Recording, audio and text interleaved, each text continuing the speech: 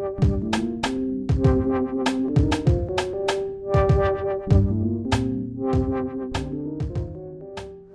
welcome to this little presentation. This is George Laird. I am the CAE Director at Applied CAX.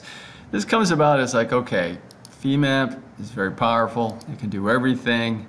Some people say, well, you know, something like that is going to be really complex and difficult to model. Well, I want to show something super simple.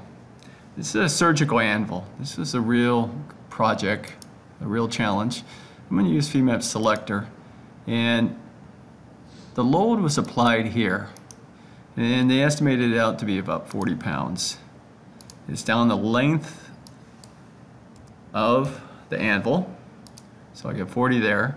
And the selector is looking for surfaces, and it's looking for things to do on surfaces, like apply a constraint. We're going to fix it at the back. That's the way it was set up. Now, there are several different workflows you can do within FEMAP. I could put the selector onto solids and go from there to tet mesh. Or some people like to work from a tree, and I can go right through here, tet mesh. And it's smart enough to know, well, there's no materials to find, so I'll pick a steel, lock in a steel, and it comes up, it says, well, let's mesh it. So I did it like that, and it's still with the selector on, it'll highlight stuff, and I'll just turn the selector off to none. So there's our model. It's been meshed, steel, loads, constraint. So it's ready to go in and create an analysis set.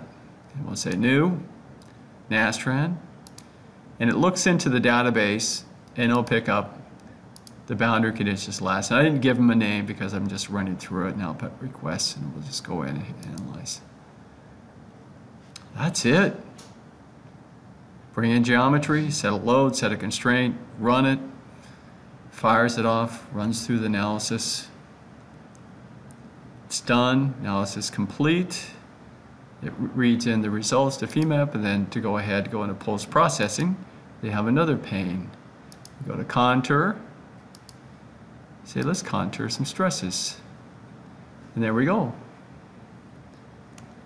You zoom in, and there's our maximum stress. Now you see that you have the geometry outline over the mesh.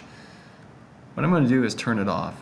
And they give you a shortcut key for Control Q, and I can go on here and I can turn off the geometry like that.